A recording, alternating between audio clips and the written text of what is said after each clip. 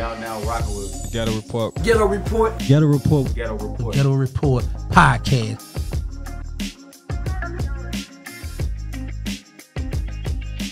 Ghetto Report Podcast. Hanging out with Lean. We're going to do our thing. Yeah. All the questions, man. Ask me what you want, man. We're going to have fun with this, man.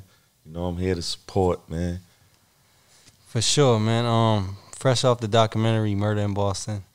Fresh off your 50th birthday party. Looked like the whole city was there. You know what I'm saying? It looked crazy. I missed a good one, man. How was that? That was a great night, man. You know, just to have a lot of the people that supported me for years, that knew me for years, that came out, you know, other people, some people were adversaries at one time or another, but, you know, us going into, you know, the prison system, man, and meeting up in those places, in those atmospheres, we was able to make sure that, you know, things that needed to be hashed out got hashed out. And, you know, when we got out here, man, there wasn't no sense of keeping up no nonsense when we grown men now. Okay. I like that, man. So people that was at your party you once had issues with back in the day. Oh, yeah. I pretty much had issues with a lot of the city. Yeah. So I was, you know, it was a lot of people there that, you know, we didn't get along with. Some was more serious than others, you know, but the respect thing was that's what, you know, touched me the most. It was just like, even dudes that didn't like each other, never mind my situation, dudes that, you know, still didn't like each other from back in the days, they was able to stay over in one corner and mind their business, enjoy themselves, and, you know, other dudes is on that corner. It looked like the ATL movie, man. Yeah. You had the Jack boys over here, you had the dope boys over here, you had the gangbangs over there. So, you know, it was a nice time, man, and you had the little females that scattered everywhere else. Yeah, I seen the pictures and the videos. I definitely was supposed to come, but I was in the crib with the kids. I'm always with the kids, but the whole city was there. I'm like, God damn, that shit was packed, you know? Yeah, they was even outside. Like I didn't even know until my man sent me a picture of the parking lot. I was like, okay. You know, it felt good. Plus, it was free. Yeah. I can't say come party with me, didn't want to charge you $20. Yeah. You know what I'm saying? I just wanted to have a good time, man. That's what meant the most. Like, no issues, no fight. Everybody got out of there. Everybody went home safe. You know what I'm saying? The city said they had a good time. That's what it was all about for me. Okay, that's what's up, Toot, man. We're going to get into it, man. You know, you got a lot going on. You know what I'm saying? Fresh off that documentary, that's kind of crazy. But, growing up in Mission, tell us about that. Yeah, like I said in the documentary, you know, it was fun for me. Like, I was a kid. I used to just have so much fun. My mom's, you know, she let me run wild, you know, but my grandmother instilled discipline in me. So, you know, and my uncle just inspired me to, you know, and I just, you know, just took place, man, just that place right there was because when my childhood, I think it was one of the funnest times for me growing up in the projects because, you know, I love dirt bikes, man. I love basketball, you know, things like that. I mean, we had our ups and downs in the neighborhoods, but we stuck together a lot in that neighborhood. Yeah. Okay, that's what's up, man. Any siblings? Well, yeah, I know, so but I got you know, for the people, you know what I'm saying? Yeah, I got a couple brothers and, you know, a couple sisters, couple cousins that are like sisters, and you know what I'm saying? It's a big crew of us. Yeah. So where'd you get your name from, Toot? Ooh. That was a childhood name. Like that was that childhood name. Like growing up, we have a whole family of childhood names, and one of my aunts gave it to me, I believe, you know, and it was my brother's nickname is Train, so you know what I'm saying, it was only right I was Toot, right. So you know what I'm saying, we got a few other ones in the family. Okay, so is your brother older than you, or he's younger than me? He's 46. Oh yeah, he's 46. He's a successful young man. He do what he do. I'm proud of him. He's never been to jail. You know, he changed his life. He went to DYS as a young kid, and that's where it stopped at. You know, he's trying to do things. He got a nice family. He lives out in a suburban neighborhood. He used to be a ball player. Then that Stuart case happened, and a lot of the colleges shied away from him because he was definitely a D1 ball player. He was one of the nice ones that came out of them projects also, but he was quiet. But he played against the likes of the Tinies and all of them dudes, so he played with all of them. So, when that Stewart situation happened, he had scholarships to like Providence College and all that, and they removed it from him, and he just went on with his life because of the name, the family, and everything. So. Yeah, the Bennett name. Yeah. Damn, that sucks. College, like he ain't got nothing to do with this situation. Nothing. Come on, man. So yeah, because Mission raised a lot of ball players. Generational ball players. Like, ain't Wayne Turner from there? Yeah, Wayne Turner's from there. Shabazz Napier. Will Blaylock. Yeah. Tony Lee. Randall Jackson. Randall's from there too? Yeah, Randall Okay, Jackson. I know Randall. Okay. Yeah.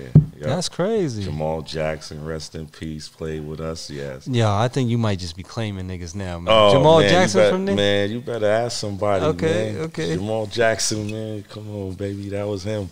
Okay. We made sure he got to his game safely, man. Okay, that's what's up, man. So you got a couple brothers, couple sisters, and how was it like growing up with them? Did y'all fight a lot? Growing up, man, was fun. Like we used to, back then we had the big old jukebox TV, man. Yeah. So the Soul Trains would come on. We would have our little fun dance-offs, competitions, and family time was a lot, man. It was good growing up in them households. Yeah. When did they do the projects over? What side? They did them both over. Let me say this, not the Spanish side, the other side. So I grew up on the Spanish side. Okay, you grew up on the Spanish side. Yeah, I grew up. That joint used to look rough, man. Right, that's where I grew up at. That shit looked rough. Yes. They had the big, like the shit around it before you go to the building, like the. It was. That's why I said for y'all that look at it is like rough. It was for us. It was fun. Yeah, you know what rough, I'm saying? Because everybody knew who your moms was, who your parents wasn't back in those days. Like, they all stuck together. Yeah. Like families would discipline the next kid, which led me over to the other side, which is the new side, Annunciation Rose side. Yeah. Because my grandmother used to always be like, "Oh, if you get me evicted, I hope you got somewhere to put me at." And the people that lived around there, they knew me since I was a kid. So if they see the police chasing me on the dirt bikes and I'm going up the stairs and losing them and parking a dirt bike in front of the house, and my grandmother's upset because now the people you ain't see too. They was just chasing them down here, and so it was always something. So I figured out another method, which was going the other side. Oh yeah, go to the where other nobody side. Knows my grandmother. They can't tell on me. Yeah. Okay. So you grew up on the Spanish side. Did people used to talk trash about that? Like, man, you on the Spanish side. That's the dirty side. That's the dirty side. Yeah. It's the Spanish side to a lot of people now, but it's the dirty side. Yeah. That's a difference. Yeah, that's the dirty side, man. It was grimy and gritty, and that Smith Street, boy. That was that side, man. I could tell you was a side that made a lot of people rich. Yeah. I was a kid, and there was a lot of people that were getting 80s money, 70s money, 90s money. You know what I'm saying? Because it was free fall. Yeah. You know what I'm saying? It was a neighborhood. That side was cool with anybody that came through there. So I got the chance to meet different individuals from different neighborhoods that were older. Yeah.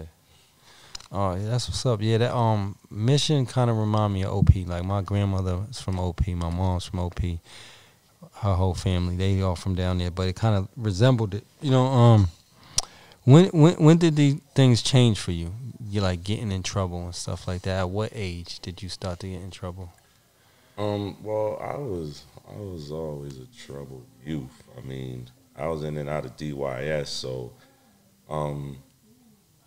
I gotta say, when that case happened in 1989, when that hoax happened, I think that's what made me angry, made me bitter, made me not trust people. You know, made me want to just be different. Yeah. We're gonna get into that. You lived at 7 Alton Court. Yeah. That's with your mom's? That was with my grandmother. Oh, that was with your grandmother. Yeah, that was my grandmother. And your mom, and that's on the Spanish side as well? Yeah, that's the dirty side, not the okay. Spanish side. The You can't dirty say side. the Spanish side. Okay, yeah. my fault. But you got blacks on that side. Oh, you It's right. the dirty You side. right. We like see. We from Dorchester, so we call that the Spanish side. Yeah, y'all whatever. don't see many Spanish people in Dorchester. Yeah. So let me backtrack. So is that where the Hoyas was at? Was You mean the Goya boys? Or the Goyas? They wore the Georgetown Hoyas hat. You know what I'm saying? Goya The boys. Goya boys. Yep. Did you have a Georgetown Hoyas hat? I did. They was at my party too. Oh yeah, they was there. Come on, baby. Okay, They came okay, deep, yeah. man. Okay. Old school mission, huh? Yeah. Okay. All right, Yeah. I like that, man. So where did your mom live in Mission? She lived at 44 Tobin Court. On the dirty side too. On the dirty side. Okay, too. so your mom lived in Mission, and your grandmom lived in Mission. Okay. My aunt lived in Mission. My other aunt lived in Mission. Oh, The whole family was in Mission. yeah, so that's like me. My grandma lived in Mission. I mean, in OP. My grandmother lived in OP. My mom lived around the corner in OP. My aunts, they lived. Right. Her aunts lived all down there. But yeah, so you was removed from the home by DCF? Yeah, when I got caught, man. I had some back then. We used to have the crack vials, so I got caught with like 50 of them, and I got caught with them in school. At that, What school? it was the Tobin School. Oh, right around the corner. Yeah, so there was a teacher that was always like on me. So like I used to always just want to make sure that I did good because that teacher was teaching me. But then when that happened, like I didn't trust no teachers no more either like that. You know Was what I'm that the saying? teacher Because- that was on you? Yeah, because that he brought my coat up. Well, she brought my coat up. She gave it to him, and he gave it to the police. But my coat, I had some jumps in my sleeve, and when I had the jumps in my sleeve, when they picked up my coat, it fell out. Yeah. And they was like, "Is this your coat?" I was like, "Nah, that ain't my coat." I said it was my coat, but then they said, "Is this your car?" I was like, "Nah," but they ain't believe that shit. So they took me to jail. DCF came into the home, into my family. Yeah. and went there. Well, how old was you at that time when that happened to you? 7th grade, so like 12, 13. 7th grade, okay. And you had some jumps. Well, 50 jumps. yeah, I was selling for the older dude. Yeah, okay. So I was working hard to get my scooter. yeah, okay. Okay, so when you get caught with the jumps, they take you to DYS. Is the police question you about this or? Yeah, of course they asked me where it come from. I don't know. I found them out in the hallway, man. Yeah. Why you had them? Everybody else had them. I wanted to make some money. We poor. Yeah. So what happened with the case? You end up doing just DYS? Got Yeah, probation I got like 8 months. I got committed to my 18th birthday. That was pretty much like the start of the in and out. You know what Yeah. I'm saying? So, I think at that time I did like 8 months, probably Yeah. less than that, 6 months. Yeah. And then got back out and that pretty much was like, oh, I could do this. Yeah. So because of this incident, they removed you from your mom's. Yeah, And then they was gonna move. They was gonna remove my brother also. So my grandma was like, "Nah, she'd take us." Yeah.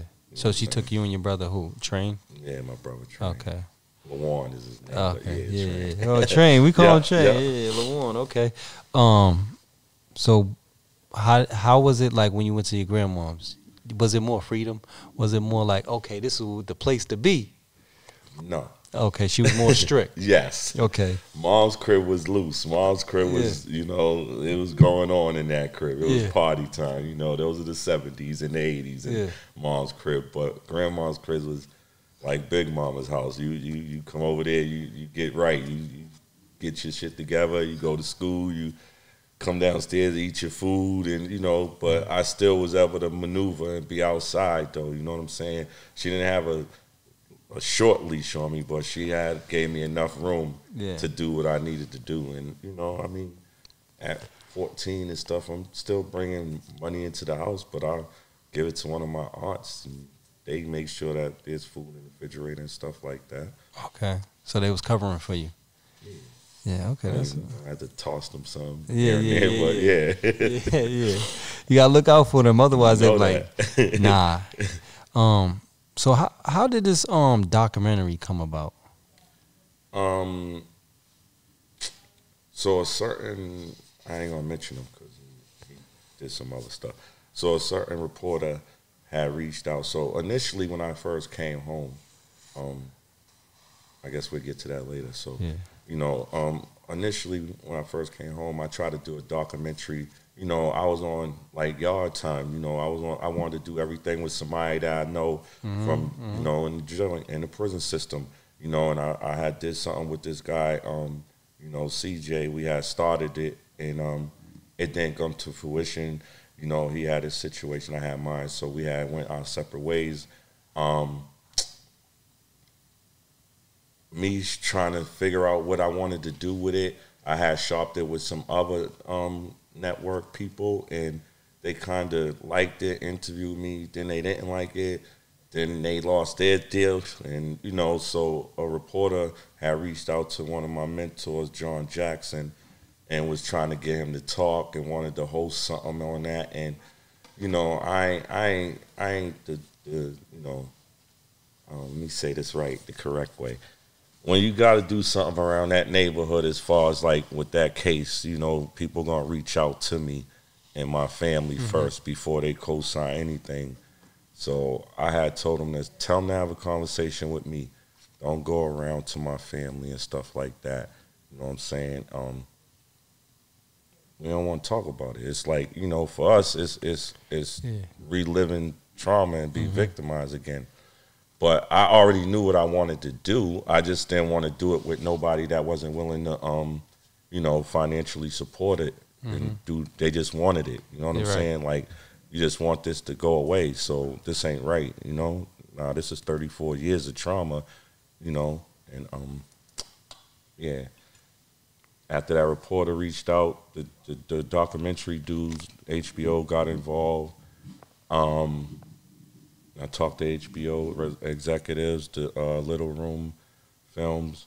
That's the name of that company. So they was doing that. My man Jason here, man, he's the director for the Michael Jordan film, The Last Dance. Me and him sat down plenty of times, and we was able to come to a great understanding, man. And the way he was taking it, I just thought they was trying to just do it and do it in a manner of, from the police perspective all over again, and, you know, victimize my family all over again. And when he shared his vision for it, I was like, oh, this the guy.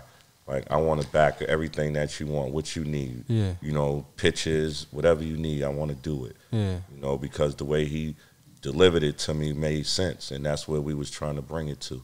Okay. Yeah, because, you know, a lot of times, you know, they do these documentaries, like you say, and they tell it from the police perspective or somebody else's perspective, but not the actual people that was really affected by this. You know what I'm saying? And especially, this caused a lot of racial tension in Boston. You know what I'm saying? Yeah, and like if you look at his interviews, he says it a lot. Like, you know, he wanted it to be from the Bennett perspective and make sure that, you know, it's not from this other guy's perspective ever again. You know what I'm saying? It was more so he wanted to get the apology, you know, that we deserved and needed, you know. And this is a guy that was coming from Newton, you know, and so many other people was in position to do this way before him, and they didn't. You You know? Yeah, I don't think they understand. Like, you know what I'm saying? A lot of people might not understand like what it means, like to get the real story and come from the people from the hood with their story is always better than them other stories. Right. You know what I'm saying? Exactly. It's way better than them other stories.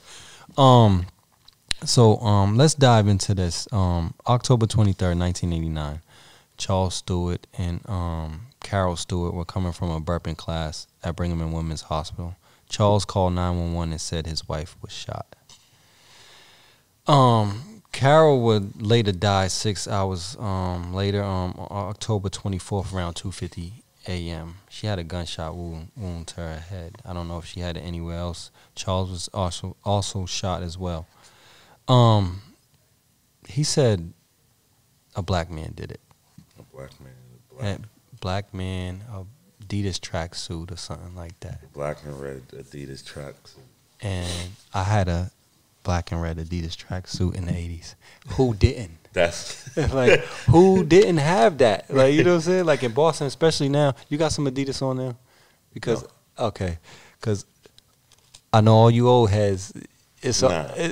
See, okay. No, I gotta, you know what I'm saying? I gotta go there because a lot of them don't want to wear Nike, and I'm like, come on, man. Them days is, you know, threes and trees. I know. Them days is over for me. You know, I will. I think I got like 4 pairs of Adidas, but they're not really comfortable. The old ones. No, that's the reason why. You know, I got some big feet, man, wide feet, so they're narrow. Yeah, so he says Adidas track. I'm pretty sure you had one. Everybody had one. Like at this time, everybody. So that's why I don't understand. Like that was kind of crazy, you know. And when you initially heard about this situation, what did you think? So me and my boy Tweet, rest in peace. We were in like Columbia Point. You know, we was driving stolen cars back then. We used to get from the airport. And we had got a page that, you know, something happened around the neighborhood. Mad police is around there. Somebody got shot, but nobody knew who got shot. Mm-hmm. You know what I'm saying? So on our way there, we just seen like hella police, bro. So at that time, we used to, you know, be involved in things where we would carry things, and we couldn't even get into the project. So we parked the cars in Ruggles Projects across the street from Mission. Yeah. And we walked in the projects. And when you see my reaction on that documentary, when I say there was police everywhere, there was police everywhere. Yeah. You knew it wasn't no regular person that got shot that day. Because people get shot in Mission Hill. I say it, I reiterate it, and they never came like that. Right. Yeah, so y'all walked in the projects dirty? No. Okay. We left you them left in the car. We left them in the car. So when y'all walked in the projects, did y'all get harassed by the police? Yeah, soon as we got to the Annunciation Road, soon as we got on Albert Terrace Street, like immediately. Yeah. That's crazy. Yeah, so 1989. A lot of people might not know, they might be younger or whatever, but 1989 and 1990, 88, 89, 1990 was a lot of violence. So there was a lot of murders at this time. I remember 1989 and 1990, I believe it was back-to-back 150 murders, something like that. There was a lot of gang violence at the time. So you probably just assuming at first when you get the page, somebody from the hood, you get down there. Right. Now, this is not that. This is not that. This is not that. And I just remember, like, I know it was the focus was on Mission Hill, but at the time I felt like the whole city was on high alert because they was going everywhere. But like you know what I did see, what I didn't know from the documentary is the way they had to find them. Mm-hmm. The way they was turning their sirens on and off all around the city, getting close to that. I never knew that. I mean, how would I know that until the documentary showed that? Mm-hmm. Like, you know, and I'm like, yo, this is how everybody in the city felt like trapped in, because they literally trying to corner in the whole little Roxbury, basically, to find these 1-2 people. Yeah. And somebody probably done got shot on Blue Hill Ave somewhere. Right. Crazy. It was crazy, man. So, watching the documentary, right? Derrick Jackson talked about certain police officers, fat and skinny, blonde Sean, Hightower, and said they were no good. Do you know any of them? Yep, all of them. Cookie, Jimbo. Okay, so you had run-ins with them? Yeah, they were our neighborhood cops. Okay, like y'all, they were the cops that patrolled the neighborhood. They did it 7 to 3, 3 to 11, 11 to 7. Those were the regular cops there. Yeah. So they knew us, we knew them, and And you seen them out there that night? Nah, man, I can't even tell you who I seen. It just was chaos. It was chaos, man. It was cops that I never seen. Okay, so when you go on mission, when did you find out it was a white man and his wife that was shot? The next day. The next day, on the news or the paper. Okay. You know Trent Holland too? They say he's a dirty cop. He is a dirty cop. Okay, why you say that? Well, he placed some cocaine in my room so I can get arrested for that night when they raided my house looking for my uncle. Oh, yeah?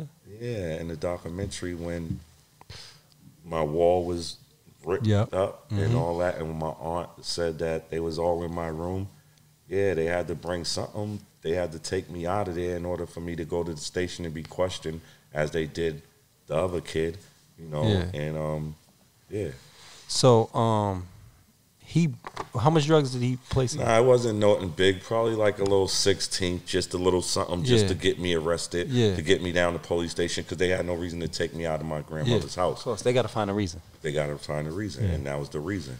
My aunt yelled it, like, "What you just put in his jewelry box?" Oh, she saw him? Yeah, she yelled it. She yelled it. Wow. And like I just told you, like I said, I didn't sell powder, so why would I have powder? I was selling crack. Yeah. Oh, that's crazy. So, obviously he's a white cop, right? No, he's black. He's a black cop and he did this? He's a black cop. Oh, man. Yeah, he's like, he has this little Napoleon complex. He's like 5'1", probably even less than that, 4'11". Uncle Tom, huh? Yeah. No, he wasn't Uncle Tom. He was a house nigga. He got to be weird. Well, he's Uncle Tom. If he's a house nigga, Uncle Tom, all that same thing. Because, like, what are you doing? Like, you on their side? Like, you doing the brothers dirty like this? Come on, man. He was brutal, too.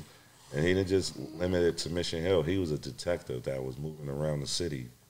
Like, everybody knew him. Okay, so, did he retire? Or he's still on? Or yeah, I'm assuming they all retired. Yeah. Yeah, I'm assuming they all retired. I heard he was a professor at a college that he teaches criminal justice.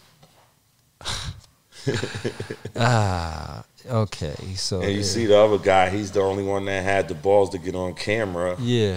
Because all the rest of them want this to go away. Yeah. The ones that are alive want it to go away. Like, they don't want to, have it where they wanted to bring this back up and talk about it. All they want to do was bury it, and they buried it for 34 years. That's crazy. So we're going to get back to the raid later. So Mayor Flynn said he told the commission and police to be aggressive as they ever have been. What were they doing? What weren't they doing, man? They was pretty much molesting us, man. They had you outside. It was in October, brother. We was naked. They was stripping you. They was stripping you in the cold. Like, they was putting you up against the fence, the wall, the pole, the car, wherever your hands landed, that's where you was at. They didn't let up. They didn't let up.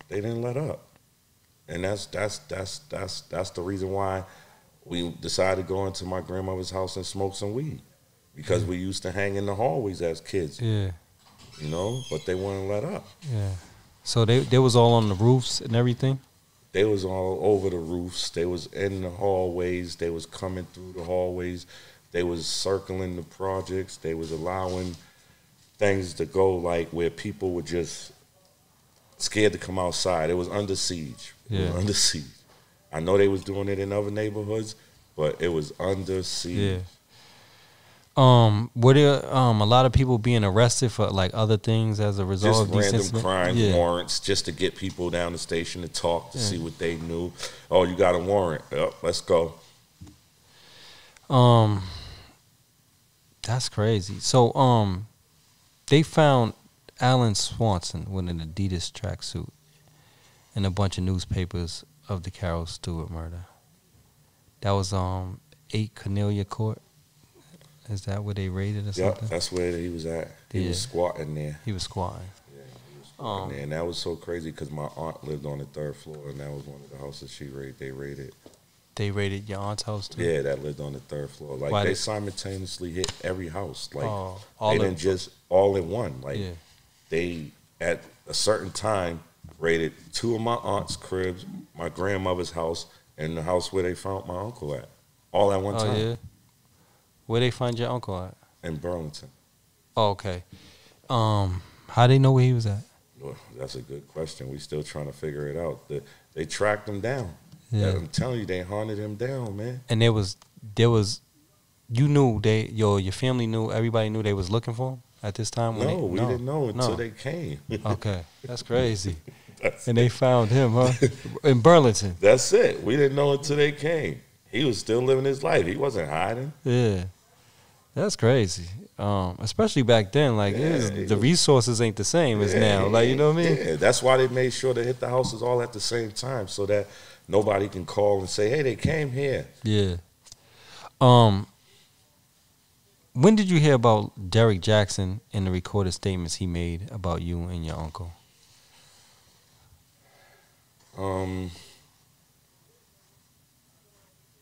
To what extent? I didn't hear into the documentary, but I knew there was statements made pretty much when my uncle got arrested.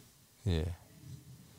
So you didn't know what exactly he said until you heard that. And what the documentary didn't clarify was that there was a $25,000 reward, which is why they chose to go in there and make those false allegations. Oh, so they was trying to collect money. Yeah, as kids. They were 17. I was a kid. I don't know what. Like I told people, I was raised differently, man. So I don't know who they was raised with, but they was trying to get. At the time, $25,000 was a lot of money for a 17-year-old kid that has less than nothing. Okay, so because Derek said he was forced to say these things by the police. Yeah. Do you believe he was forced after he initially tried to get the money? The story. I believe that he filled them in with all that stuff that needed to happen. Yeah, I believe that. But initially, to go and say what he said was for reward money. Yeah. Do you speak to Derek? Yeah, I say hello and goodbye. And how long it's been like that? I mean, honestly, like I have no animosity. I just had somebody put me in jail wrongfully, serve a life sentence. I mean, I don't have no animosity on him. You know what I'm saying? I don't hang with him. I don't, fraternize with him and none of that. You know what I'm saying? Like, I actually convinced him to do the documentary because he wouldn't have. Yeah. And I told him, like, he needs to tell his side of the story. If he doesn't, they're going to play these tapes. Yeah. Like, I invited him to come be a part of the documentary. Yeah. You know what I'm saying? Because he wasn't. Yeah, so, see, that's a good point, too, because I was confused, too, because I was, like, wondering, like, damn, why the hell he do this documentary? You don't look too favorable on this documentary, with these tapes and stuff. But now I understand why, because they was going to play them anyway. Yeah, that's so what I now told you got to tell your side of the story. You know why? And when conversations was going on, they wasn't going to include him, and then they was like, oh, we got the tapes, and I'm listening to the tapes, and I seen them, and I was like, yo, you want to participate? You was a young man. I mean, yeah, I ain't calling you no names. Yeah, I ain't bothering you. You know what I'm saying? So, and he was like, nah. I was like, all right. I let him listen to a tape one day, and he was like, man. I was like, yeah. So you can tell your side of the story. They was just gonna play this tape. Yeah. So okay, they didn't play all the stuff he said. Heck no. So there's a lot more that he said. Heck yeah. So, what can you tell us that he said in them rooms, man? I'm saying, man, it was a whole lot, man. He said that my uncle came in, showed me the gun, gave me the gun, handed me the gun. I was passing the gun around, You know, I showed them the gun. Then I put the gun away. He said, put the gun away. Don't do that. You know, don't let nobody see, and all this crap that they didn't say, that they didn't show, because he said the police made him say it. I don't know. Yeah, the police made him say it. They beat him up. They did this and all this other stuff. Him and the kid, Eric Whitney. Eric Whitney. I knew that. Yeah. So, you know, I got everything here. You know, come on, too. I'm on point. So, Eric Whitney, right? You was friends with him as well? I grew up with all of them. Yeah. Okay, so Derek, he said he also talked to Eric Whitney about the incident. He said he think Toot's bullshit or whatever the case may be about the situation, right? Mm-hmm. But Eric lied to his mom that you got rid of the gun. So that's what I heard, that Eric lied to his mom. But Eric lied, period, because Eric never was in my house. Yeah. He never was part of that session. That's why I'm explaining to you. That's why that story was concocted on trying to get a $25,000 reward. Okay, he did. So Eric said he was in your house. There's a guy named Leroy Cox that was part of that equation. It was three of them. Three of them. Yeah. So they was gonna split $25,000 three ways. Yeah. Okay, so probably four, because the mother was, you know. Okay. So Eric, because Derek said he talked to Eric about it. He relayed the message, but Eric also said he was in your house too. Mm-hmm. That's crazy. So his mom is the one that ended up reporting the crime to the police? Yes, his mom was dating Trent Holland. The cop? The cop. Oh man, this story gets crazy and crazy. Yeah. Wow, there's a lot of dirty shit going on. So, did you hear tapes on all three of them? I did not hear tapes on all three of them because I chose not to even get packed like in that mind frame of what they did. Eric passed away, their mother passed away, you know what I'm saying? I wanted to target the people that was more out here and expose them for what they were doing. Okay, so but there was tapes on them though. There was tapes. I had a assault and battery case where me, my man Tweet and Terry Price from St. Joe's had jumped Eric on the train at one time where I went after this. Yeah, I got a witness intimidation case during this whole thing. Wow. So Eric went and told again. Yeah, him and his girlfriend. And where after this incident happened, Eric's from Mission, right? Yeah, he grew up in Mission. So he left Mission and went to Norfolk Street. Oh, you had to throw that in there, huh? Went to Dorchester, huh? Well, I thought that's why he was bringing it up. No. So, all right. So, damn, that's crazy. So, Eric passed away at what year? I have no idea. Okay. Oh, this story's crazy. I didn't know all this. So Eric, Derek, and what's the other kid's name? His name is Leroy Cox. Leroy Cox. Man Cox. And he's from Mission as well too. Yeah, okay. And you used to be around these? No. Oh, you just grew up with them? Yes. Okay. I mean, this particular day, you know, it was a few of us that I didn't hang around, but it was like I said, my grandma's was cool. You know, I got Nintendo. We could smoke over here. We could have sessions. You know, I'm 15. I'm doing what I want, you know, to a certain extent. And she sees all the police out there, so she'd rather my ass be in the house than to be trying to smoke in the hallway. Yeah, then get in trouble. Yeah. Okay, so you or your family didn't realize none of this happened until they raided the house. Yeah. And that they was looking for your uncle. Okay. So your grandmother said the police. There was another lady that made statements. Man, this is crazy, man. Oh, okay. Tell us this. There was a lady named Mary Smith. She made a statement saying she seen my uncle running with a black sweatsuit that night. You know, there was a lady named Tony Jackson that made a statement that also said that, you know, her moms had seen my uncle. A lot of this stuff ain't in the documentary because, you know, they only got to do so much, but I'm giving you the raw. Yeah. I'm giving you the Ghetto Report. Yeah, for sure, man. We appreciate it. So, these people that made statements, why do you think they made these statements? All rewards. They was all, you know, offered reward money and things like that, man. They put it out there as a reward, and it went up to I think it was 25,000 Might even went up to 50,000. So was they coached? They had to be coached. 100%. And who coached them, you think? I would say Dunn, Officer Billy Dunn. Bill Dunn. Okay, Billy Dunn. Why would you say Billy Dunn coached them versus Trent? He was the leader of this whole task force. This was his neighborhood. Yeah. You see the documentary. He's still a narcissist. Yeah. Nobody else want to talk. You see, he got on there and talked. Yeah. Thank God he got on there. Yeah, I know. His eyes messed up too. I seen that too. I don't know what's wrong with his eye. But yeah, he was arrogant. You know, imagine him when he was younger. Right. Like I said, when he was riding that Bronco, he would knock me off my dirt bike. He would chase you down. He some of the things Derek said pertaining to him was true. Like, you know what I'm saying? And he was not no little dude. He was like 6'4". Yeah. Like, he was a big boy. Yeah. You know? So your grandmother said the police stole money when they raided the house. Yeah.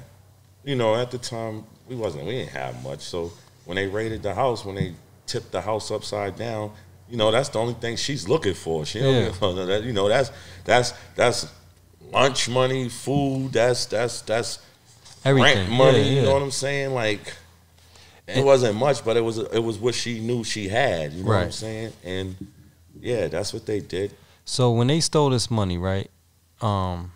Did they document it? No, right? Of course not. Okay. They took a lot of things out of that house that they didn't document, which is what led them to hold my uncle for a Brookline armed robbery, because they said some of the evidence from what was in my bedroom was matched from some of the evidence that was taken from a Brookline store robbery, which was bullshit. Yeah. What did they take that they said? Like video, like, you know, the old Blockbuster videotapes and things like that, saying that it was scanned out. You know, I'm like, come on, I'm a little kid. I used to steal from Blockbusters and shit. Yeah. Shit, like, come on, man. Yeah, I used to, when, back in the day, I had somebody who worked at Blockbuster, used to give us all the videos. All the videos, you know what I'm saying? exactly. So, come in there Friday night, get whatever you want. Get what you want. Get what you want. Scanning none of it. Yeah, so, that's crazy. So they messed up the house, and Dunn said the house looked, didn't look any better to try to cover up the damages they did to the house. Yeah, man. You know, no, we didn't live like that, bro. Like, of course, like, I had a grandmother that was like down south, clean, walk around, like I said, big mama, dragging her feet. She didn't go out much. She sent her grandkids to the store. She cleaned, she cooked. Like, definitely not. Yeah. Yeah, he was arrogant, SOB. So you was playing with a gun that ended up going off in the house into the wall. Police, right? Yes. Okay, so police thought they had a match to the murder weapon because it was a 38 as well? Yeah, so I had this little old school 38, and I used to jam. Yeah. Click. Click. And got to keep pulling it back. Yeah, okay. So I don't know what, I think one day I was just like trying to put the bullets in, close it, and I did one of them numbers, and it was like, yeah, and it went off, and I never knew where it went. I ain't look for it. Yeah. I was like, oh, ain't nobody yelling downstairs or nothing, Yeah. so I'm good. So who was in the house when that happened? Probably everybody. I don't remember who else, but you know, my grandmother didn't say nothing. She probably didn't even give a damn. Like, you know, my aunt would have been nosy, so my aunt wasn't there. I know that for a fact. Yeah. And probably my little cousins and them was downstairs watching TV or something, because we had a 3-floor. Like, we was one of the only. It was 2 families, but we had the first floor, second floor, and the third floor. We had all 3 floors. Yeah. You know, so we didn't have nobody that was living under us or nothing like that. When they raided the house, did they find that gun in the house? Or? No, they ain't find that gun. They ain't find nothing. Just planted drugs. No, they found a bullet. Yeah. Okay. And you said you was there, right? Yeah. Okay. Man, I never seen so many police, bro. I don't even know what they look like. They probably, bro, they had black masks on with shields and damn near AK-47s, bro. Like, they was meaning business. Yeah. Like, you couldn't move. Like, they threw my aunt and them down the stairs, bro. Like, they tossed them people down the stairs. Like, I had to go to DYS with boxers on. Like, they did us foul that night. Wow. You know, my sister, Star, and them They over at their house. They got to use the bathroom. They telling my Aunt Vita to pee on herself. Like they did us foul that night. That was crazy. So how many cops was in the house when Man, it looked like 100. I couldn't tell you. Like I said, it was 3 floors. You couldn't move. Yeah. They all shimmy past each other. The stairs wasn't so big. You know, it wasn't no big stairway for all of them to go. So they always one behind another. And we wasn't going down. That's why I said they was going, my family was going tumbling down. Yeah. So, was this still in October when they came, or was this November? It was November. Okay. Yeah, it was like, I want to say, it might have been the end of October, early November. I want to say, yeah, it might have been, I think they got him on November 4th, so it might have been November. So they had you in boxes in the freezing cold. Yeah, dog. They took me out, my T-shirt and boxes, because they came at nighttime. They came at like 2, 3 in the morning. Yeah. So it might have been November, or it might be in October. I want to say it's November, because Okay. that's when I think they arrested him, November 4th. Okay. That's crazy. And they bring you to the station in boxes. And what do they do to you? Questioned me for hours and hours and hours. That's when I actually knew that Derek had said something, that Eric had lied, that Derek had lied, that Mancox had lied. You know, they questioned me from like till sun up. You know, when Derek said they wore him down? Yeah. They wore him down. They ain't wear me down. Yeah. Okay. They ain't wear you down. So when you was doing this documentary, they had the tapes on you too? They ain't had to make no statement. Okay. That's why you didn't. All right, tell them too. You ain't make no statement. What you say? I don't know. No, I don't know what they talking about. Yeah. I plead the fifth. I don't know what they talking about. I exercise my right to remain silent. Yeah. I'm 15. I'm already going to DYS. I know that part of it. Yeah. Okay. So you That's why you didn't hear no tapes. Yeah, exactly. I didn't want. It wasn't nothing being hidden. It was nothing. I didn't have no parts of the editing of nothing. Of course I just had parts of all that, getting it together. Yeah. So that's crazy though. So okay. Did you have a parent there with you at the time? No. That's illegal, ain't it? That was illegal. Yeah, that's illegal. Derek said the same thing. He didn't have one.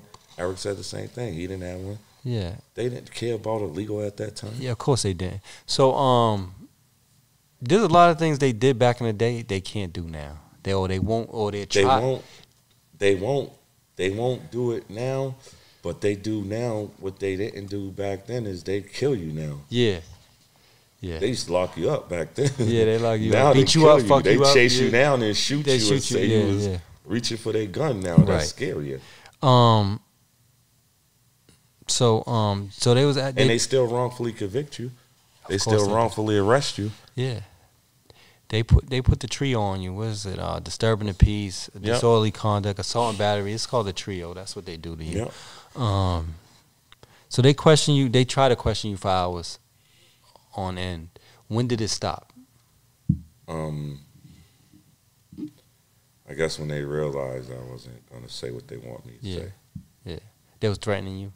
Like you're gonna I got go to hit in jail. the head a couple of times. He wasn't lying when he said they like I said, they wore him down. Yeah. They didn't wear me down. Right. I got the hit in the heads. I got the threats. No, man, I ain't cool.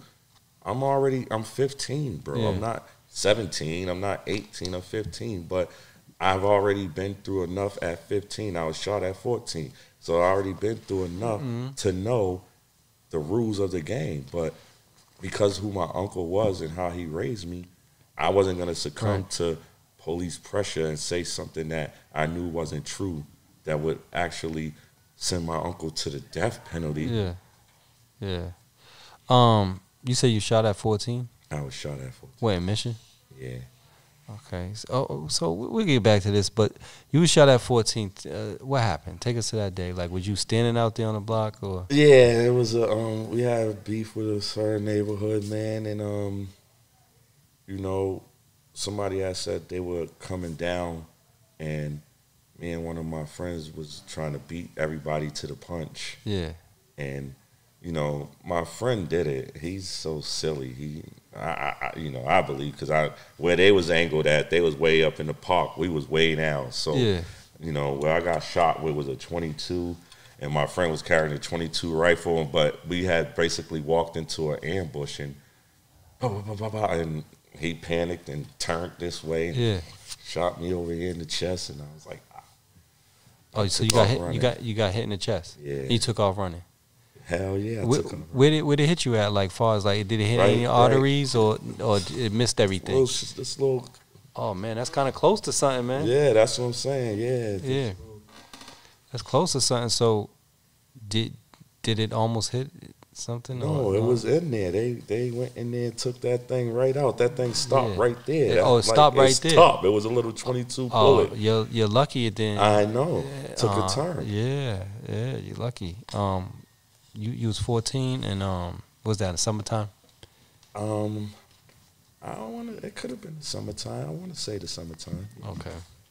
Well, you survived that, man. Glad you're still, here with us. All right. So, you said your uncle would have been in jail for life if Matthew Stuart didn't fold. Matthew got rid of the gun, threw it in the river. How do you feel about Matthew Stuart?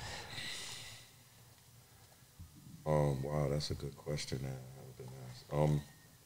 Sometimes I feel like thankful he couldn't take the pressure, and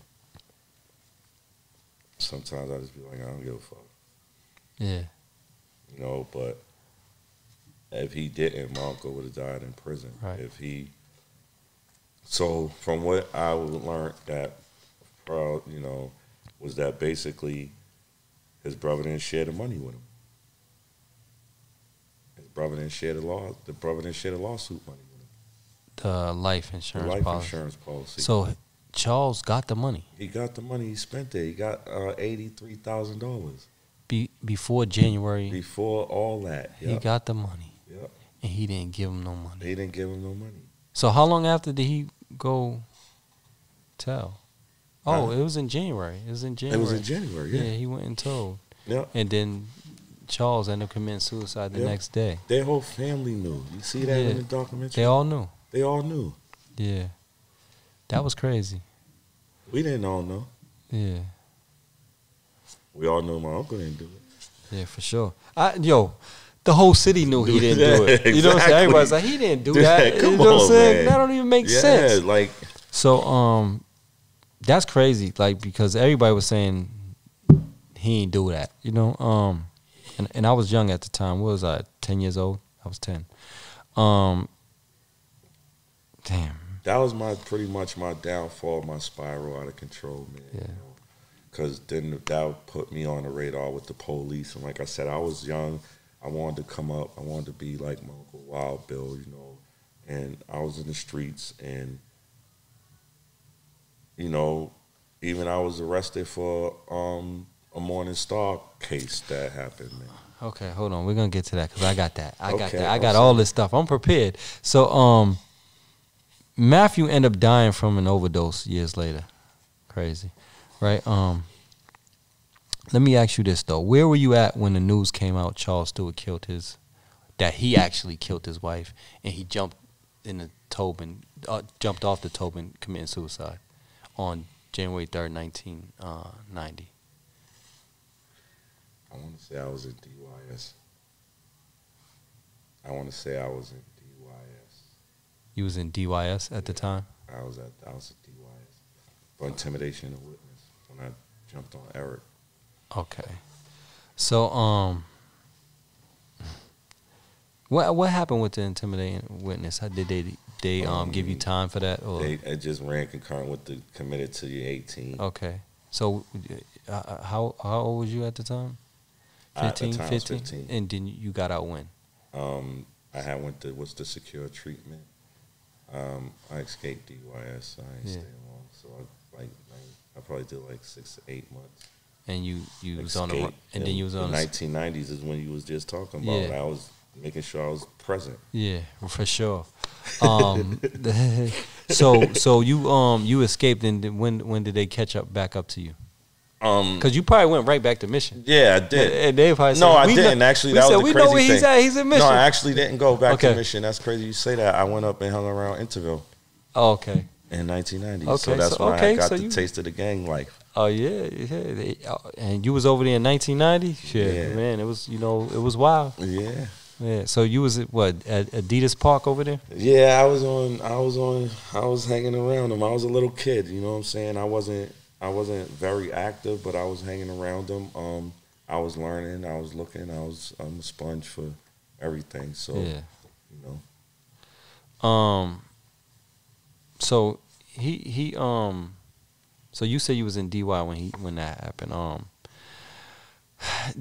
We kind of touched on this earlier because you said you found out some things during the documentary. But from this documentary, what information did you find out that you didn't know before? What other information that you found out, like watching this or doing this documentary, that you might have found out that you didn't know or your family didn't know beforehand?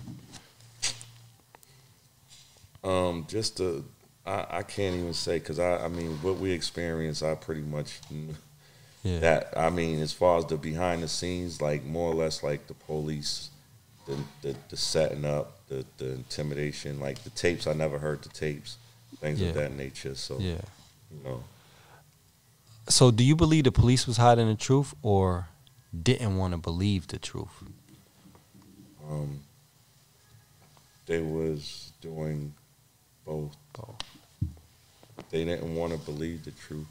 They didn't want to. They was hiding the truth initially. You know what I'm saying? Well, they didn't want to believe the truth initially because, like I said, a certain reporter and them, the certain Globe and all them, and Herald and all them, they was already spinning it the way that the police was spinning it.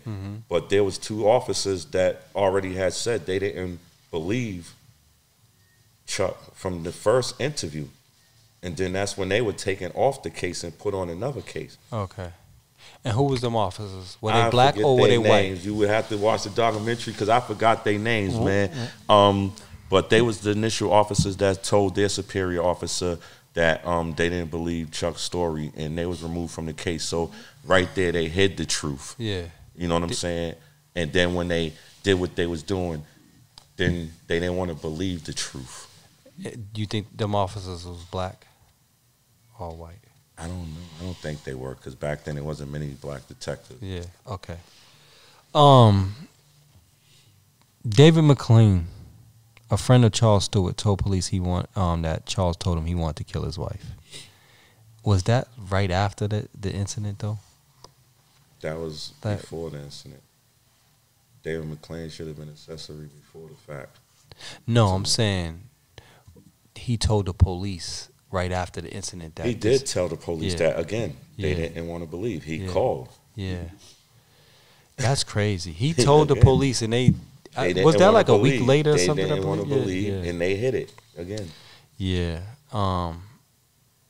But he, like I said, he should have. If it was anybody else, if I told you I'm going to do something, You're fucking right. they going to say you was accessory before Yeah. the fact, and then they going to say accessory after because you didn't report it. Yeah, exactly. Going through this, right? Did people still look at y'all like your uncle was guilty? Yes, Yeah, preferably police officers, yeah, and the racial ones that don't want to believe. Yeah. That some of them are politicians now. yeah. Yes. Yeah, it's crazy. The mayor apologized to your family. Why do you think the city finally apologized? I think that documentary had a lot to do with that. So, I think that's why I appreciate Jason. Jason here, I have to appreciate him because that documentary had a lot to do with that. And if it didn't, I believe this day would have never happened. right. So when did you learn that Mayor Wu wanted to apologize to you?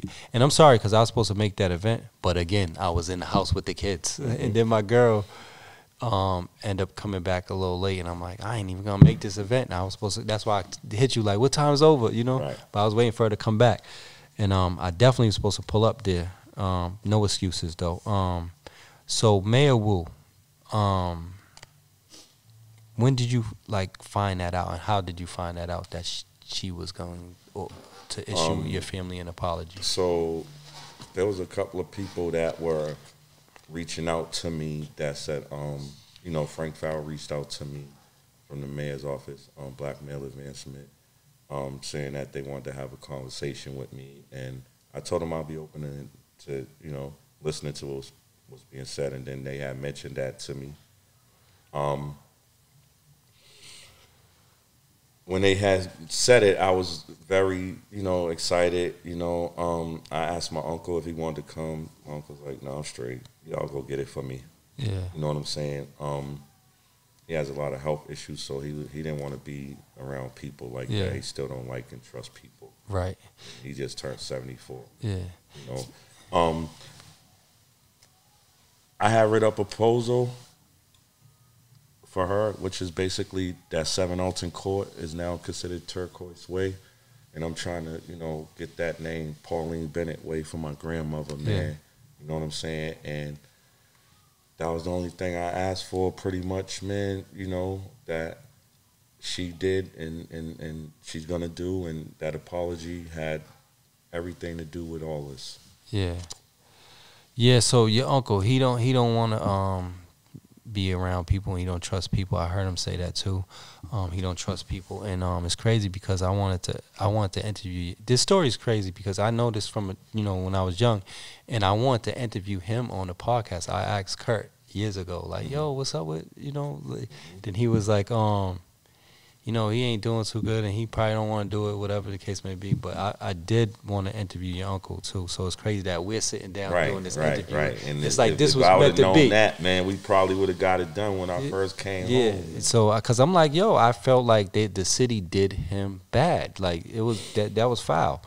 A lot of people say this, right? So people have different perspectives. Do you think the city of Boston is racist?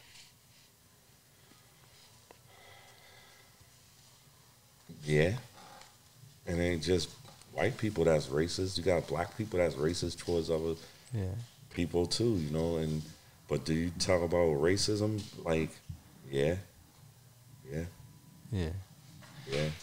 At that time, it was worse. Yeah, at that time, it was way worse.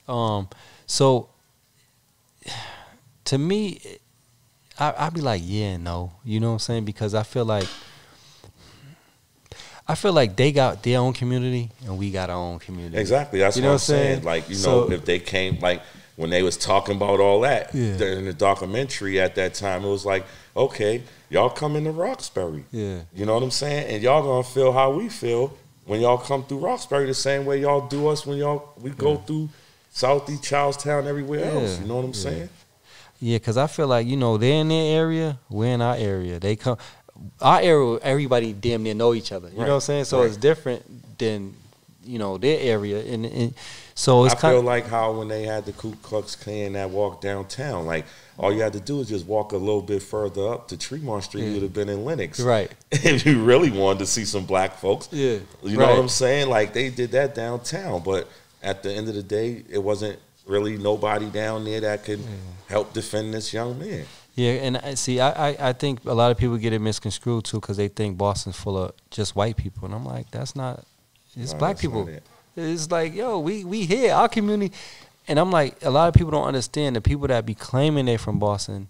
These white people, they be from the burbs. I'm like, you see them on TV, they're not from the city. Like, you know what I'm saying? I'm like, this is a big difference. Like, you know what I'm saying? Like, I'm like, a white person from Boston. They're just different than them. You know what I'm saying? Like, you'll know the difference. You know what I'm saying? Especially when you go to, when you like, some of the white dudes I know from prison that are good dudes that'll hold you down, regardless of whatever. They know, you know what I'm saying? But their parents came from that. But they was able to channel the difference, you know what I'm saying? So some of them are like that, some of them are not. Yeah. I love my city. It got some flaws, but I love my city. But I think a lot of places, it's the same thing. You know what I'm saying? Like you go down south, 100%. You go down south, they still got Confederate flags. You see flags. The guys in the boat thing? Yeah, you know what I'm saying? Exactly. You know what I'm saying? Them chairs went up ever since then. The price of them chairs. Did you or your family ever meet Carol Stewart's family? No. They never reached out or tried to? Not that I know of directly at the time. Probably not. I don't think so. Did her family say anything? Because it seems like they don't talk much. Well, they set up a scholarship fund at Northeastern University that pretty much nobody that was black in Mission Hill went. Yeah. It was supposed to be for Mission Hill residents. And who gets it? Rachel Rollins. No, who gets the? Rachel Rollins. There's no more money now. There's no more money? Who was getting the scholarship, though? Rachel Rollins. She was getting the scholarship money? She got the scholarship. She got it before, you're saying? To start her criminal justice career. She went to Northeastern? Huh? She went to Northeastern? Mm-hmm. Oh, that's interesting. Yeah. Nobody from Mission Hill that I know of, if they were white, but in the head of nobody in the Bennett family. So your uncle ended up serving 12 years in prison for an armed robbery. Like, how do you fight that charge with your name being mixed up in this situation? Exactly. Right. There's no defense. No defense. You're already guilty by the media and Brooklyn. public opinion. In Brooklyn. Yeah.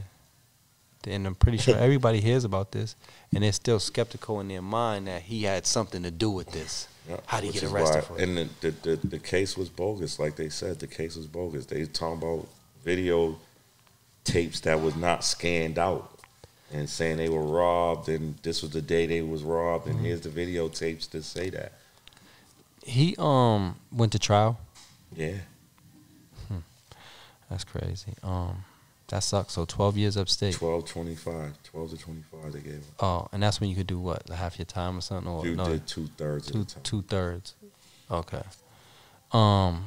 That wasn't a Concord bid? No. Okay. I know they had them crazy Concord bids back then. Concord bids was 10 and 20s and you 30. You do 5 months and 6 months. You do a little bit of time, come home or something like that. Yeah. Your uncle didn't want to talk about the Charles Stewart case and didn't want y'all to talk about it either. But you said it ate at you. Why? So, those are guys I hung around. That guy right there was in my apartment. Mm-hmm. If he never was in my apartment, none of this would happen to my family. Mm-hmm. You know what I'm saying? And I just felt like I should never have him in my grandmother's house. Right.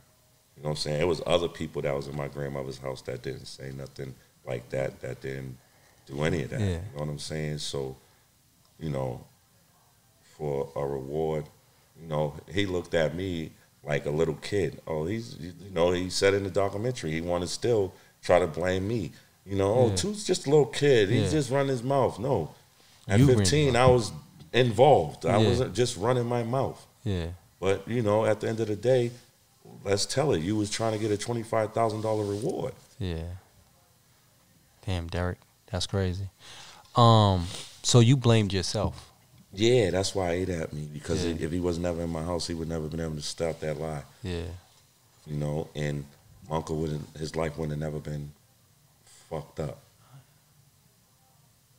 The trajectory may not have been what it was. You know what I'm saying? So, I don't know what his life would have been like, but the trajectory may have been different, and he did an interview. He did one interview. Who? Your uncle? Okay. He did one interview with a certain newscaster who was supposed to shine light on my court case, my wrongful conviction.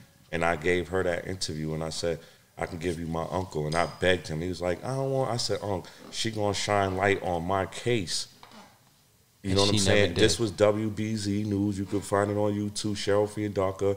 I'm saying her name only because she didn't do what she was supposed to do. She got the interview and didn't shine light on my case. Oh, so I'm going to have to search her, interview her, and ask her why she did this. Yeah, because at the end of the day, I met her through Eddie O'Brien, who's the kid the church choir guy that said they killed his friend's mother. So, they're doing all these cases. I'm like, yo, all right, cool. So I spoke to her one day, and I'm like, I've been wrongfully convicted. I'm Willie Bennett's nephew. There's a pad in here. She's like, oh, yeah, that would be a great story. I was like, yeah, if you shine light on my case, what I'm saying, I probably could be able to tell my uncle to do an interview with you after 28 years, because at that time it was only 28 years. Yeah. And she was like, Willie? I was like, he's never talked about it. My uncle wore a black and red sweatsuit to be a jerk in the interview. I like his style. Yeah, I liked him when, especially when I heard him tell the police that you stay out my way or something, or so I don't have to kill you or something. I 100% believe that might have been true. That's the only thing Dunn might have been telling the truth about. Yeah, he didn't have no fear, huh? Wild Bill, he was called, that was Wild Bill. Yeah. So they questioned these, these people, Derek and all of them. They said stuff. Were there other people that you said was in your house? Did the police question them too, and they didn't say anything? Well, I don't know who was questioning because I didn't never get to see none of it. You know what I'm saying? But I know there was people that was in the crib that never said nothing, and the police never said nothing to me about them because they never made no statements and they wasn't in no documentary. Yeah, because they got everything for that documentary. Yeah. Yeah, because I was wondering, like, who did they ever talk to that was like, I ain't got nothing to say? You know what I'm saying? So, getting to the Morning Star, 1993, falsely accused of stabbing at Morning Star Baptist Church. They decided not to prosecute, right? Yeah. But you got arrested. Yeah, they did it again. They raided my house, the same 7 Alton Court.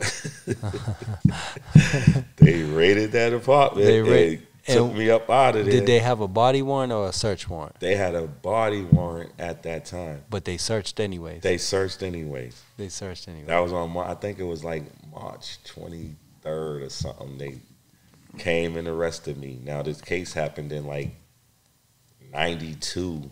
Mm-hmm. So this is like June of 92. 92 or 93? Huh?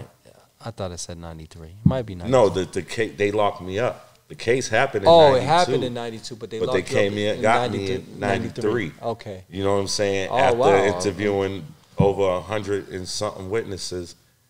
And, yeah, they had found a couple guys, had a couple open court cases, man, that wanted to say I did something, man. And I was the perpetrator. And next thing you know, I'm back in jail on a case. And I got all these church people condemning me and saying I should be put away for life, and I almost knocked over the casket. None of that happened. I didn't do none of that. I mean, it happened, but I didn't have no involvement in it.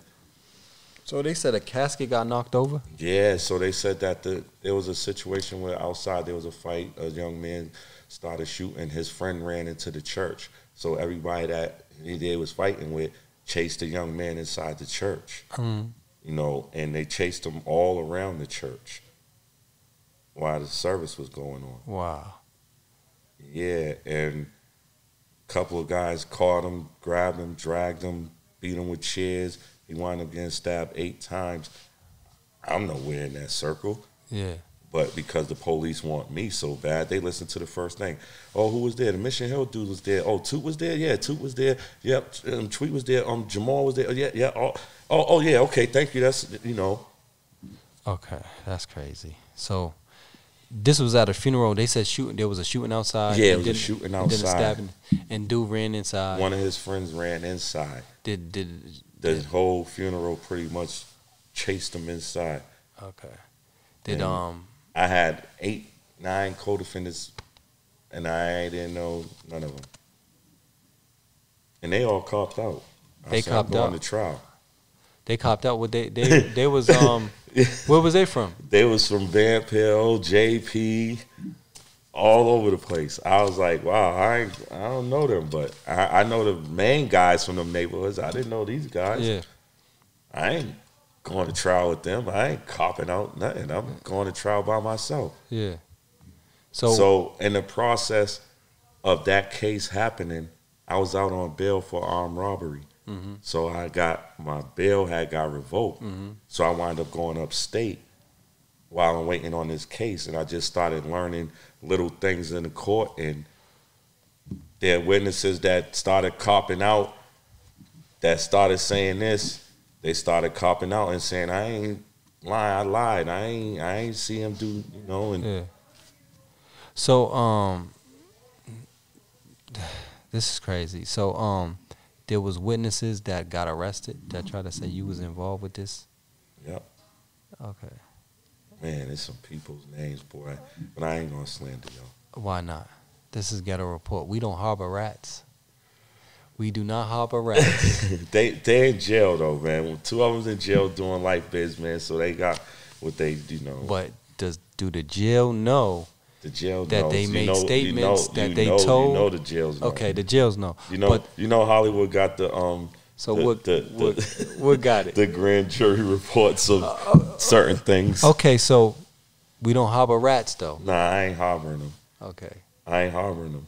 Okay. I ain't harboring them. So you don't want to say who? I mean, their name is probably irrelevant now. Okay, all right. We'll leave it alone, man. You know what I'm saying? We're going to dig it up later, though. You know what I'm saying? We're going to get to the bottom of this. So they end up dropping the case against you. You didn't have to go to trial? They didn't drop it. They just no prosted. They no prosted. They could bring it up later. They can bring it up later. Yeah. So for 20 years, I had the case still open. But they can't bring it up now. It's over now, yeah. That time span's over. Okay. So why did you go upstate? I had copped out to an armed robbery. I had 2 co-defendants. My best friend Tweet, he was they was me, him, and my other friend Carlton, my other best friend. So Tweet and me were co-defendants since I was a juvenile. So he's 2 years older than me. So when I was a juvenile, he's an adult. Yeah. So all his cases were adult cases. So they were going to give him like 10 to 15 years for armed robbery. If me and my friend, I didn't have a record like that they was going to be able to smoke me. So we had to cop out to a 3 to 5. Me and my boy had to cop out to a 3 to 5 for Tweet to get a 5 to 7. Yeah. You know what I'm saying? So we copped out. Yeah. Yeah, okay. You got to do what you got to do. Save your friends sometimes, man, especially. Definitely. So let's talk about something else. Tell us about because that case is kind of crazy. You know what I'm saying? Your family went through a lot of bullshit. The city finally apologized. Maybe it's too little, too late. You know what I'm saying? It's like, yo, man, you gotta take care. In between that, should have did it, but it didn't come out like this. Yeah, you gotta compensate this family, man. Please do. Tell us about Yard Time. What made you start that, and what's that about? Yard Time. Yard Time, man, it was created in the yard, man, upstate. I had a core circle of friends, man, that, we used to all just chill, do what we do to survive in jail, man, and when them visits didn't show up, packs didn't show up, them phone calls wasn't picked up, and them females wasn't coming through and all that, them letters.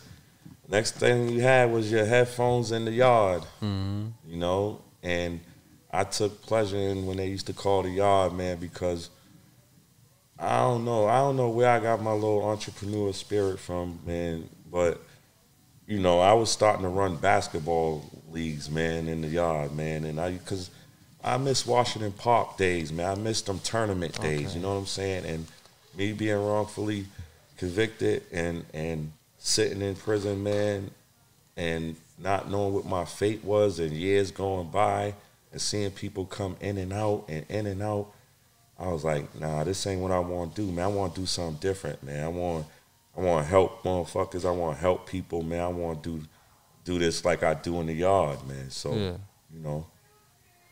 That's good, man. So, you focus on mental health? Or? Yeah, I suffer from it, man. Yeah. So I'm bipolar, so, I had to learn a lot about it, man. This lady, man, while incarcerated, I didn't want to talk to my friends because they'd be like, man, toughen up, man, and I used to be stressing some real stress, man, you know what I'm saying? And I had seeked out a clinician, man, and I'm glad they sent the one they sent because, if they would have sent another one, I probably would have tried to holler at her or something, man, for entertainment purposes. But this one came down there and really kicked it with me and, introduced me to some of my thoughts that I was dealing with, man, because people don't realize, man, unless you got a cellmate, when that door closed behind you in that cell, man, it's only you and your thoughts, man, you know what I'm saying? And I had to find a lot of inspiration to stay strong, bro. Like, I did 22 years, but like I said, majority of my life, I've been in and out of prison. I've been home 5 years now. This is the first time I'm been home this long. Yeah. And I'm 50. Yeah. You know, so getting into that mental health, it helped me understand the things that I was doing out here, which was, you know, inflicting harm, inflicting trauma, you know, doing what I was doing. And I didn't realize that was like, you know, from trauma that was inflicted from my childhood that's unresolved, that I didn't take care of, that I didn't even know about, you know. I just thought things was normal. Mm-hmm. Just go about it like survival. Yeah. You know? Yeah. A lot of things go on in you know, people's lives in the hood and you think it's normal. You just Right. keep going. Like it's nothing. Like, you know, it was just, you know, just some, I mean, at a time, a while ago, my PTSD would have been cool. Like, we just had some people just do some fireworks. Yeah. And I was literally about to jump on the floor and duck. And, you know, because now I'm aware of, like, what's going on more so. But before, I would have been like, let me. Yeah. You know, now I'm like, yo, nah, this ain't normal. You know what I'm saying? So being more aware of my mental health has helped me do that. And it also has kept me out of prison. Oh, yeah. We're glad you're out of prison, man. You know, we hope it stay that way. So, when you said you glad they sent this therapist to you or whatever, and you said you was you was diagnosed with bipolar. Personality disorder. Did you take medication for it, or how does that work? So in there, this what I had. This what I first told her, because you know when you go, a lot of dudes. It's two things. A lot of the therapists think when you call for a therapist, either you trying to get some Wellbutrin drugs or you trying to knock the staff. You know what I'm saying? So the first thing I said was, I'm not here to try to knock you, and I don't want no medication. But coming out here, whole totally different story, bro. Yeah. Like I have to.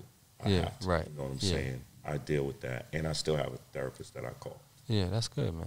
You know what I'm saying? Like there's things that go on out here that I wouldn't tolerate in my other frame of mind. Yeah. So I try to keep my anxiety low, man. Yeah. You know what I'm saying? Like, and I tear up because, you know, people don't understand, like, this is a struggle for me, bro. Like I'm a whole headache when I was a young man. You know what I'm saying? I still have that in me, bro. Yeah. Like, and I don't want to be like that. And you know, some medication don't work for everybody. You know what I'm saying? Medication don't work for everybody, but it works for me. It helps me, yo, and I'm not afraid to admit that at all. Yeah, that's good, man, that you could talk about it. You know what I'm saying? Because a lot of people, like, they don't want to talk about it, you know, and like you said, you tell your friends you're going through, they toughen up. They don't want to hear exactly. it. You know what I'm saying? Yeah, exactly. And it's I don't be wanting that. Like, that's why I tell people, like, now, you know, I don't want to say I'm the ambassador, but, you know, as far as, like, the hood dudes go, man, like, if that's what they want to tell me, then cool, man, because, like, more and more of these young dudes and older dudes are killing themselves, and now people are really taking notice, like, yo, I didn't think he would, you know, I didn't know, you know what I'm saying? And that's why I try to make awareness of it, like, yo, sometimes it's not cool to laugh at somebody that's struggling, bro, right. Because, you know, that, like, that's what prison taught me, yo, like, I had to learn. This dude next to me in the next cell might not be having that good day, man, and he can come out and want to stab anybody in his vicinity, bro. Yeah. You had to learn how to read people's body language, bro, and know what, like, trouble is. You know what I'm saying? Yeah. It's crazy you say that because I'm not into laughing at people's pain. You know what I'm saying? I'm like, yo, that shit ain't funny. Right. You know what I'm saying? People go through stuff. It could be you. You know what I'm saying? Like, that never been my thing. So let's talk about, let's touch on it a little bit. You was wrongfully convicted. You served 22 years in jail because of it, right? Yes. How's that looking now? Like, so in 97, I was arrested for a murder that I didn't commit. April of 1998, I had found guilty, sentenced to life in prison.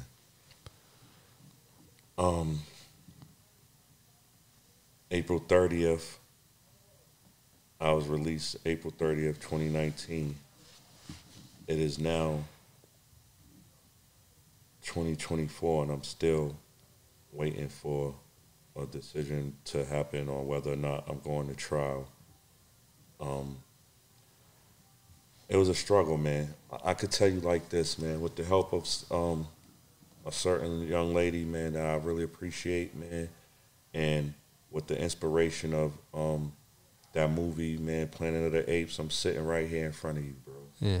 You know, and my daughter grinding for me on the internet because my case happened in front of 190 people, bro. And the Commonwealth found one witness to say, I killed his friend. And he had open cases. And in 2000, he told them he lied. He told them he lied before trial. They still put him on the stand at trial. They told him they was going to give him perjury and give him life. He still went through with it. Again, he told the judge in 2000 that he lied. A judge said, I don't believe you. He told the judge again in 2007 he lied. I presented, at this point, 7 witnesses that said I didn't kill this man. And the one person that said I killed him, he's telling y'all I didn't do it. Why I didn't get out in 2019. He told him in 2000. Yeah. I'm up to 14 witnesses right now. That's why they don't want to go to trial. I found 14 witnesses that was at the club that night. They still only have one. Matter of fact, they don't even have one because he admitted he lied. They don't even have a witness. Yeah. My lawyers right now are waiting for them. They keep asking for continuances. They know I was wrongfully convicted. They don't want to have to apologize again to another Bennett. I accept Wu's apology for my uncle. They gotta compensate me for my case, though. Yeah. Is it a scary thing? It is. Yeah. That's why I live my life the way I live it and have fun. Yeah. Enjoy life. Because a jury can do it again. Yeah. We've seen it time and time again. People get wrongfully convicted and go to jail. It's a bunch of people that's been coming home lately for the past 5 years, 6 years, 10 years or whatever, wrongfully convicted, murder. All these people coming home. And that's a pattern. And they not looking at it as a pattern of wrongful and injustices. There's still guys that are there. Odair Fernandez, my boy. Like, we trying to show that this detective Keeler is dirty. They called him Mr. Homicide. Yeah. Like, a lot of his cases are getting overturned for murders, and when they're getting overturned, they only picking and choosing certain cases to overturn. Yeah. And that's not fair.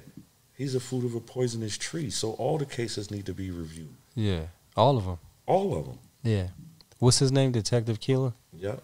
Dan Keeler, Mr. Homicide. Mm-hmm. He still he made prosecutors judges. That's why they don't want to overturn none of his cases.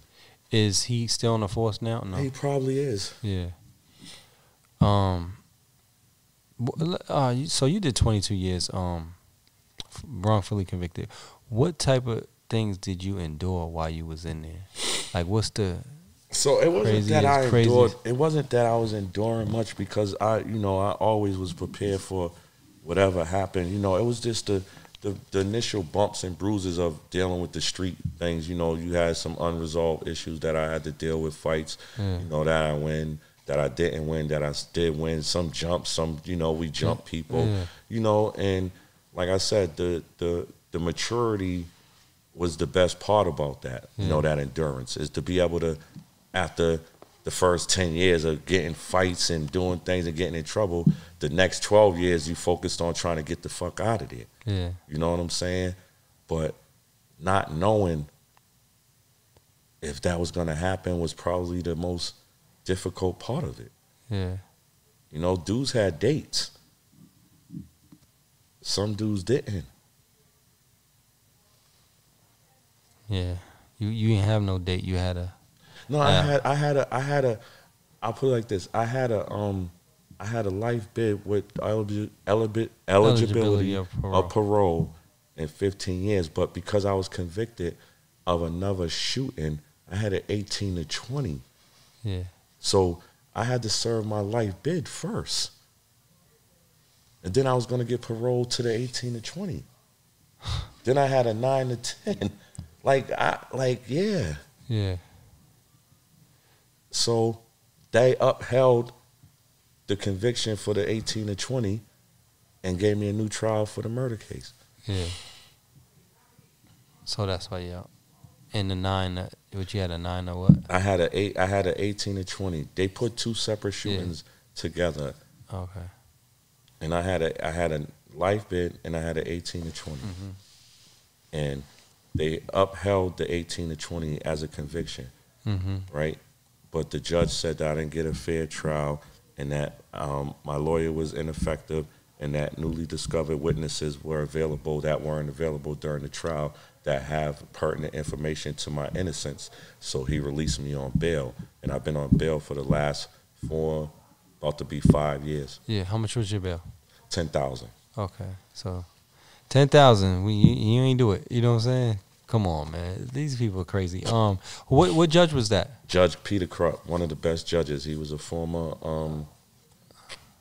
he was a former he was a former defense lawyer in the feds where he overturned the courtroom conviction, the open courtroom things. He understands it. He gets it. He knows, like, people, some of these judges are stuck in them 1937 laws. He knows wrongful convictions happen more than not. Yeah. Yeah. He's been the judge that's been mainly releasing a lot of the guys. Okay, because he knows better. He knows. And this is the thing about the justice system. It's easy to get in there, hard to get out. Oh, man. Like, I tell the young men that all the time, man. Whew. Yeah. A 5-minute decision, a 10-minute bad decision will land you in prison for the rest of your life, boy. You can't get out of that. Yeah. Yeah. And sometimes, in some cases, it ain't even a bad decision. It's just a wrong place, wrong time. They might say, yeah, well, he did it. And they want to stick to that conviction. They don't want that off. Like, no, he did it. We don't want to look elsewhere. Yeah, it's crazy how they doing it, man. But I'm ready for trial. Shout out to my lawyer, Jennifer O'Brien, Pete. And, Lorenzo Perez, man. I appreciate them, man, because, these lawyers, when I had initially paid them to represent me, you know what I'm saying? It was like, okay, my first Rule 30 got denied, and they could have just walked away. And they was like, nah, we believe in your innocence. We taking this pro bono. What's the Rule 30? A Rule 30 is when you go in for newly discovered evidence. Okay. You know what I'm saying? Like I said, there was witnesses that was coming forward signing affidavits that were at the club that night that was speaking on my behalf. You know what I'm saying? That wasn't around, that wasn't available. I found out through certain people, through certain investigations, I had to hire an investigator that I had 190 people on my witness list. My attorney didn't interview none of them. Where's this attorney at now? His name is William Crow, and the crazy thing about life... William Crow? You know the crazy thing about life? He was Derek Jackson's lawyer during the Stuart case. He was the lawyer that spoke on Derek Jackson's behalf. And he never even told me that, so I believe he sold me out. Of course. Where's he at now? He's around? He's a lawyer somewhere. William Crow. When I with a name like that, so William Crow. So when you ask me that question again, I apologize. I learned from that documentary that my trial attorney for my court case that I am on appeal for represented Derek Jackson during that Stuart case. And he never told me that. He had a conflict of interest. Yeah. And so when I tell you there was 190 witnesses on my case and he didn't interview none of them, he waited for the DA to tell him who they was going to present. So when you're going through this, right, and did you know there was all these witnesses, or you had no idea? Well, I knew it was a nightclub, but I didn't know all the ones that I knew that I remember who I spoke to. I brought them forward. They came and testified in my defense. But the people that don't want to be involved in none of this, they was gone. You know what I'm saying? So you didn't find out about these 190 people till later on. I mean, I didn't find out my 14 witnesses that came forward. I knew there was damn near 200 people in the club. Mm-hmm. You know, I didn't know where they found their one witness from. Okay. That lied on me. Yeah. Where's that witness at now? He's somewhere out here. I don't know where he's around though. Yeah, he's around. Is he gonna come He signed affidavits. He signed like okay, so he don't gotta come. He don't. Yeah. Yeah. Hopefully we get this resolved soon. You know what I'm saying? That I'm hoping, man. Supposedly I start trial in May. We'll see. Yeah. I'm ready though. I don't think they're going to trial. I had 2 regrets, man, when I was in there, man, which was going to the club that night, man, and not taking a stand in my own defense. Yeah. I'm taking a stand in my own defense this time. Yeah. Because I ain't going to let nobody tell my story. I told my lawyer that. Can't nobody tell this story better than me. I know exactly what happened that night from the minute I walked in, from the minute I walked out. Yeah. Yeah. I see. I like that too, man. Sometimes you got to defend yourself, man. Yeah. You know what I'm saying? Don't put it in somebody else's hands. No, that's why I'm here, brother. I'm going to tell you the story, bro. The reason why I'm inspired the way I was inspired, bro, if you ever think about it, if you ever watch this movie, bro, Planet of the Apes, you know what I'm saying? When Caesar, when he went in that cage, bro, he thought his way out that cage. He came out and he united a community of apes. That's all I'm doing with Yard Time. That's why I'm bringing all these dudes together, trying to bring them to understand, like, yo, we can be a community, dog. Like, don't let them label us all like what we used to be, dog. Let's show them what we are now, today. Yeah. You know what I'm saying? And that was the whole inspiration. That's why my first logo was the gorilla head. But, you know, no funding was coming with that, so we had to change it and make it more normal. Yeah. They don't want to see that. You know what I'm saying? That might be a turnoff from them. Right. But, hey, man, this is one. I'm not going to lie. This is one of the best interviews. You know what I'm saying? I really like this interview, and I appreciate you sitting down with us, man. Yeah, I told you I had you, man. Yeah, for sure, man. I appreciate it. What's to come in the future for you? So, I'm in the works with a couple of people. What I want for me personally for Yard Time, man, is to have a reentry home, man, for these dudes to come home to, man. You know what I'm saying? I've been trying to talk to Core and them, man, but they ain't taking me serious, man. You know, but I always tell people, man, I'm a very smart dude. I just act dumb, man. You know what I'm saying? I use my intelligence, man, when I need to. Right. And, you know, I want to see dudes be able to come home to a Yard Time reentry home, man, where they know, you know, this is where I remember how this used to be, where it ain't where all these other places are, where these people are not taking care of them. They ain't really helping them. They just warehousing them and charging them. You know what I'm saying? Nah, we ain't going to do that. We're going to support them 100%, man, and make sure that they got the tools to stay out, man, because we winning right now. Returning citizens are coming home doing good, because I tell people all the time, oh, I didn't know you was thinking about that. How? You wasn't in contact with me. I had this plan for 23 years. It's new to you. Yeah. It's old to me. Right. Only people that know this plan is Hollywood, P-Dub, Little Riz, Little Weedo, certain people, Little Swag, like people like that, like people that's been bidding with me. You know what I'm saying? That's been traveling, that's been in the trenches with me in themselves. Like, they watched me do this from the ground up. Yeah. Like, nobody supported me. Like, I literally had to figure it out, bro. Yeah. Like, I'm sitting in front of you because I figured it out, bro. Yeah. You know what I'm saying? When people left me, it was like, yo, damn, I'm tired of watching everybody walk out them doors, man. I got to get my shot, bro. I got to figure out how I can get people to come forward. And that's when my daughter started using my social media and getting me back out there. I mean, you know, I was out here. I was somebody. I thought I was, you know what I'm saying? So people still had love for me. It's been 20 years, like, yo, you know? Yeah. How old is your daughter? Jakora is 31 now. Yeah, shout out to your daughter, man, for making it happen, too. Yeah, I need to fix that, man. We got a, you know, little situation, man. We deal with each other.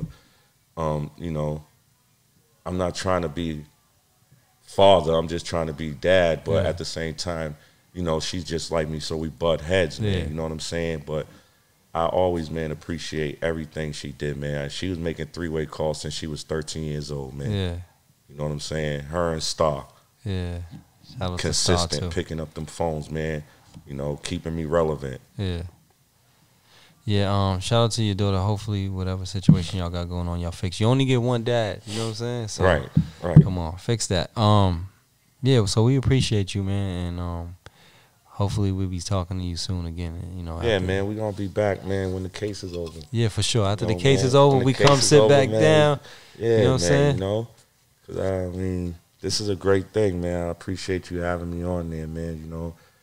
Shout out to everybody that's in the yard. Shout out to everybody that's doing good, man. Let's keep up the positivity. Yard time. So I appreciate you having me on the Ghetto Report Podcast, bro. I had fun, man. Yeah, we appreciate you too, man. Casa, we out, man. Paint the picture. I'm caught up in this fast life. Every morning night I pray. Gotta make it out some way. Put a smile back on my mama's face. Yeah, I'm caught up in this fast life. Every morning night I pray. Gotta make it out some way. Put a smile back